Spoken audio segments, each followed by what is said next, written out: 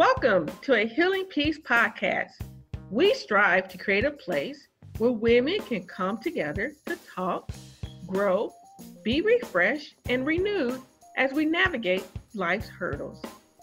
Inside this podcast series, we discuss shaping our identity, where we provide tools for conquering life's waves. Let's dive in.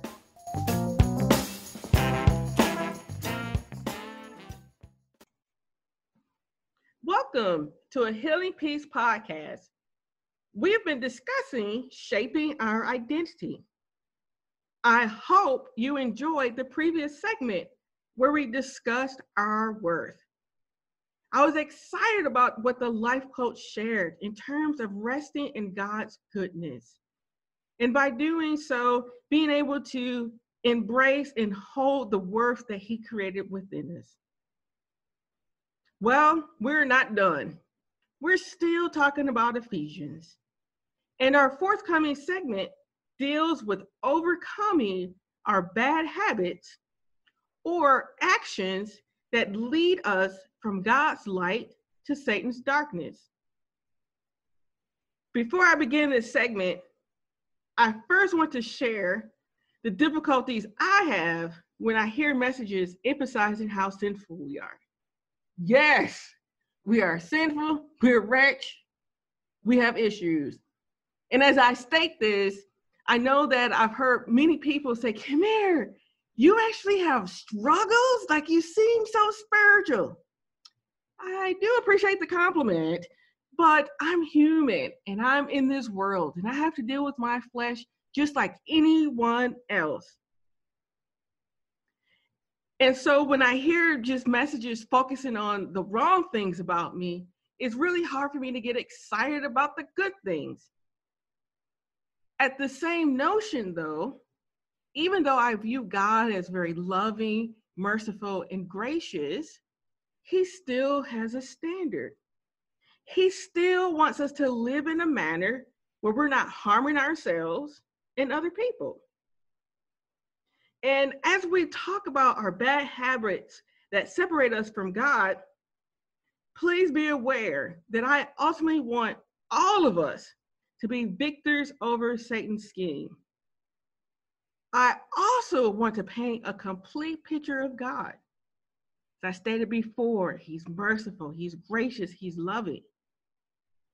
But He also wants us to tackle the areas of our lives that do not bring Him glory. Before I continue talking about Paul in Ephesians 5, yes, we're in Ephesians 5, I want to help get us in the right mindset to help digest his charge for fellow believers. Okay, I have a question. Have you ever given someone a gift that they did not use, was ungrateful to receive it, or mistreated it? Yeah, think about it. I'm pretty sure we can come up with a couple of ideas and examples. In fact, my example is, for some odd reason, I like to give other people gifts. Don't ask me why, but I do get a kick out of it. If you're my friend, you've noticed that I'm overly perceptive. I see most things that people don't see. The benefit of this is that it allows me to see what another person likes or needs. And in that, I'm able to go and find items just right for any occasion. I remember one gift incident in particular. I have a friend who loves art and nature, love is to death. And one day I was in a store and I noticed this beautiful jar that contained preserved flowers. I looked at it and I was like, ooh, like she would really love this. And my first thought was, okay, I got to get it. So I picked it up and I looked at the price and then I kind of put it back down. I was like, yeah, that's not going to work. I can't afford that. I was like, it's just some flowers in the jar. But I fell in love with the concept of it. I knew that she would really enjoy it. So me being an engineer, I said, okay, come here, it's time to figure this out. So I picked up the jar again and I examined it very thoroughly. And it appeared to be preserved with some kind of oil. And I said, surely I can do the same thing. It's not complicated. So I went to a discount store, I bought some mineral oil, a mason jar, and then I went to pick flowers. I put all the components together, got a little nice car, put it in a nice little bag, and then I gave her my gift. Upon receiving the gift, she thanked me, but she's an artist, so I'm pretty confident she thought, yeah, that's not really a nice gift. Anyways, I was proud of myself. I went and visited about a week later. I saw the gift in the cupboard. I was like, man, I spent all this time trying to make this work. Why in the world's in the cupboard? It should at least be on the mantle where everybody can see it. I thought it was beautiful. And then, but I remained quiet. I didn't say anything. And then a couple of weeks later, I came back and then I noticed that it wasn't even in the cupboard anymore. It was gone. It wasn't even in the house. Okay, I'm gonna stop right there. We're gonna come back to this story. But I want us to think for a moment. What I experienced is very similar to how God gifts us with salvation and wanting us to appreciate his gift. He thought about our likes and our needs, and he then prepares something very lavish for us. Now, unlike my story, God doesn't shortchange the lavish. He doesn't take a shortcut. He doesn't go and find a replacement gift, but he spends the extra time and resources to make sure that we feel special, loved, and thought about. He then looks in anticipation to see how we will use it and how we will display his gift. He knows, he really knows that it doesn't belong in the cupboard or that it should vanish altogether.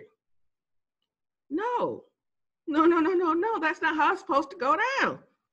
He put energy, effort, love, and attention to what has been given. He expects the gift to be adored, received, and treated properly.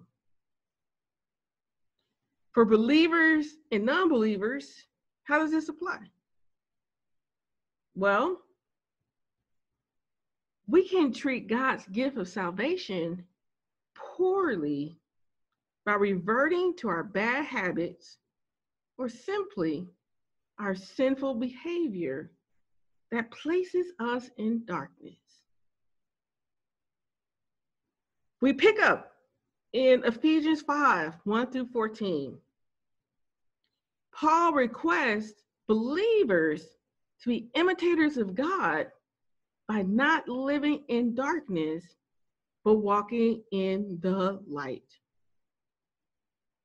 Actually, in Acts 26, Paul uses the terminology of opening our eyes so that we can turn from darkness to light and from the dominion of Satan to God.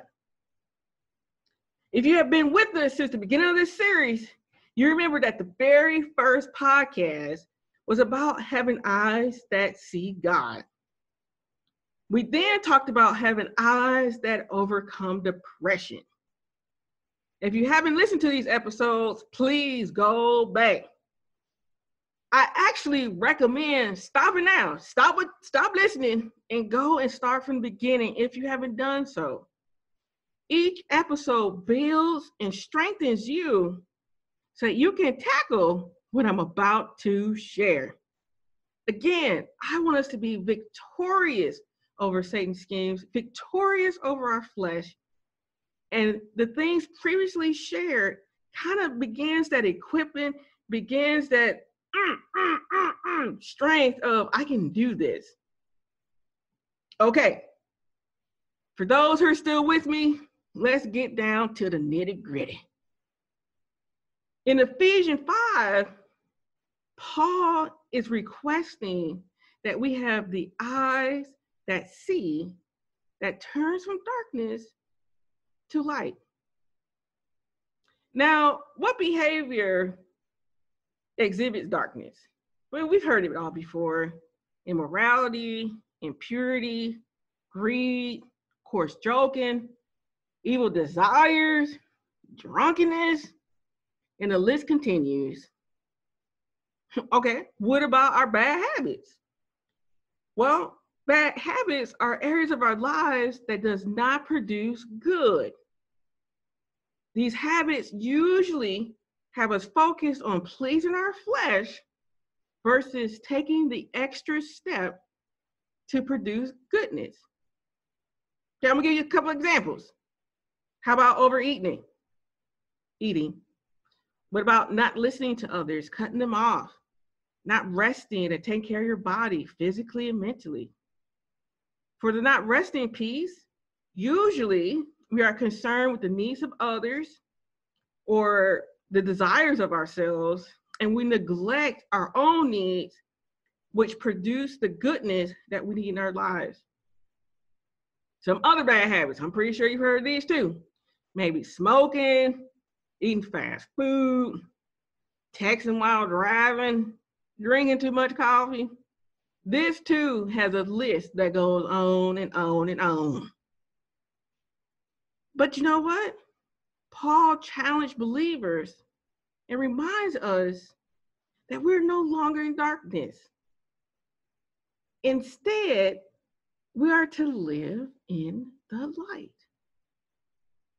Okay, what does this light look like? Ooh, that's a tongue twist. Long nails. Light look like? It is actually bearing the fruits of the Spirit.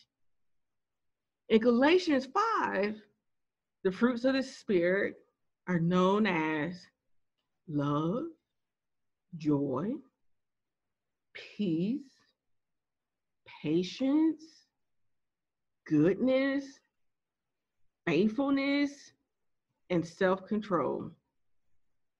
When we focus our attention to live in this manner, then we're trying to learn how to please God. We're not focused on our flesh. Now, as I share this, you may be thinking, well, shucks, it's hard living like that. Everything in the world tells me to do the complete opposite. Everywhere I turn, sex, drugs, and dare I say, rock and roll. This seems nearly impossible. I cannot give up my bad habits. I can't give up booze or pornography. I can't give up sex. What do you mean I have to be self-controlled and not indulge? Well, you guys, I actually totally understand this way of thinking. As I stated before, I got issues too.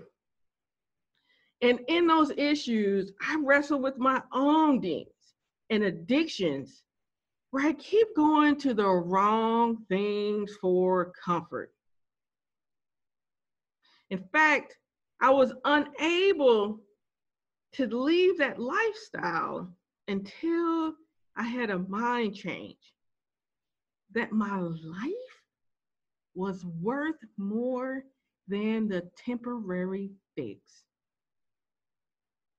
I had to understand that God had a purpose for my life.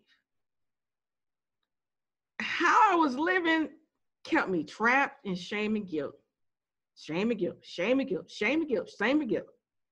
And in this shame and guilt, I tried to do more things to make me feel better about myself.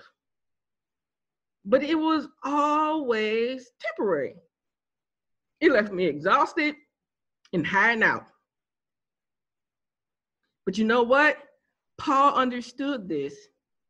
He knew that there was a lot of temptation in the world. He knew that it was easy to worship the created versus the creator. But as I said before in one other previous podcast, Paul is actually a smart brother. And he provides insight to how to overcome it. Are you ready to hear the ways to overcome it? The first one, he states, trying to learn how to please God. Now, the parallel scripture in Romans 12 states, do not conform to the world, but be transformed by renewing your mind so that you may prove what the will of God is. I'm going to say it again. Be transformed by the renewing of your mind so that you may prove what the will of God is. Pleasing God means learning what his will is. It's renewing your mind to his will. So how do we do it? How do we overcome our bad habits? How do we overcome our sins? By changing our mindset about it. It wasn't until I stopped thinking that the addiction was the only thing I had of value. Instead, I needed to renew my mind and realize that God was the only true value that I had and needed. Yes, that God was the only true value that I had and needed. I had to know that he will meet all of my needs and not this temporary fix. This is the same for you. Whatever lie, your bad habit, or sinful nature, or flesh is telling you, at some point, you must realize for yourself that God has a better life for you, that he will meet all of your needs. Now, Paul, he wasn't finished. He knew that besides a new mind, we required something else to keep us walking in the light. He tells us not to participate in unfruitful deeds. Now, this one may seem a little obvious. You're like, yeah, don't live crazy. I got you. But in actuality, Paul was also talking about being around others or not being around others who are living in darkness. He first indicates believers that need to be avoided. Yes, I know you know, some believers act a fool. Yeah, they do. They're people who profess God in their lives, but going to strip clubs, sleeping around, drinking excessively, cussing people out, fits of rage, all that. And so those relationships, yeah, it's time to say goodbye to them. Cut them off. And then not only is he talking about believers that you need to stay away from, but non-believers. If they are keeping you from living in the light, then say goodbye to those relationships. It's hard enough to do the right thing than to also have pressure from your friends telling you to do the wrong thing. Man, that's too much work. This also applies to overcoming your bad habits. Surround yourself around people who are enforcing your good habits and supporting you to maintain your healthy choices. If you have a hard time overeating, then don't hang around people who like to eat all day and eat unhealthy food. There you go. But Paul continues. He says, not only should you not participate in darkness, but also expose the darkness. John 3 states that those who do evil hate the light and do not come to the light due to fear that their deeds will be exposed. On the contrary, those who do what is true comes to the light, so their works can be seen and carried in God. This passage is key. Most people, I was one of them, are so consumed by shame and guilt of our deeds that we do not go to God. And we think, hey, he doesn't want to be with me. I'm a hot mess. Yeah, that may be true. You may be a hot mess. But this passage says, yes, expose it and let God help you carry the burden of it. He wants to renew and refresh us so that we are focused on doing his will versus the will of Satan. He doesn't want us to stay trapped in that behavior. And here's another reason why we're called to expose it, so that we can identify that it's wrongful behavior, and so that we're not teaching others to do the same thing. I was watching this movie once.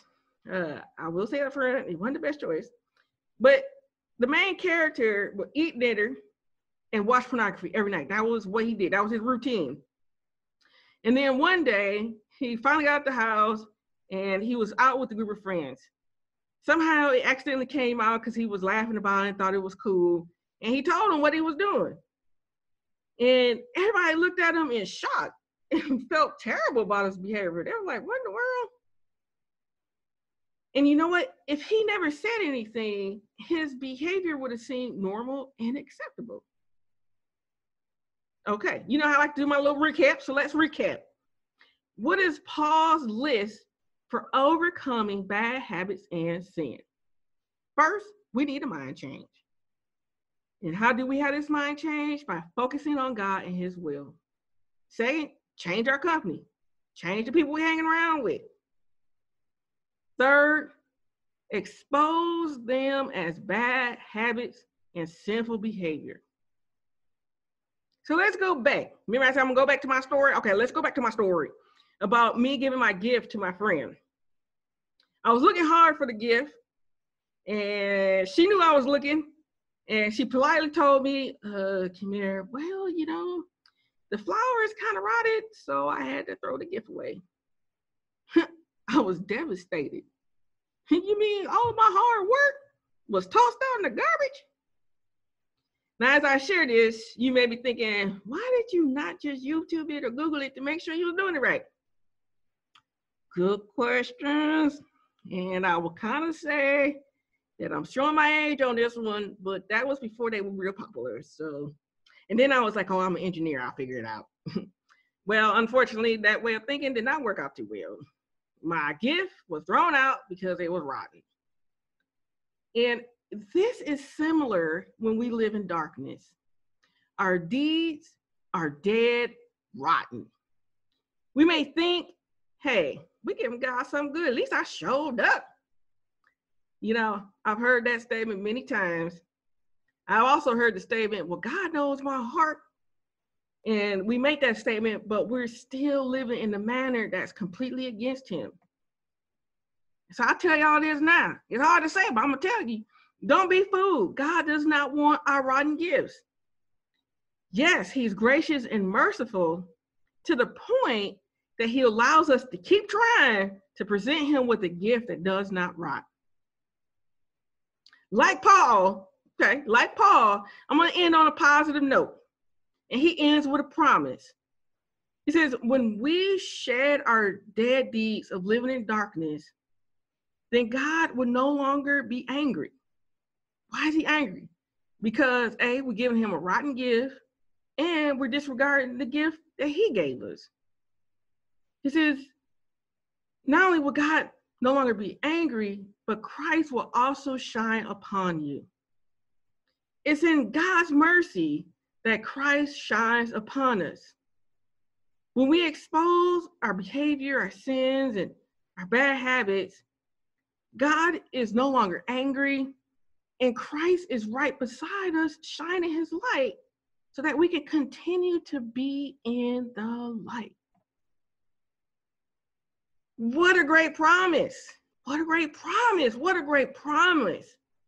And because of this great promise, let us not be afraid to overcome our bad habits. Let's just tackle them. All right. I talked enough. I hope this is encouraging and helpful to inspire us to move beyond the things that have us trapped in a lifestyle that God doesn't want us to be in. And I'm not fooled. Just because you hear a good lesson doesn't mean that you can catch it right away. So our next episode, we're going to learn practical tools for overcoming bad habits. And the first thing we're going to talk about is the fear that keeps us from moving out of the shadows to healthy behaviors. Join us next week. You will be grateful that you did.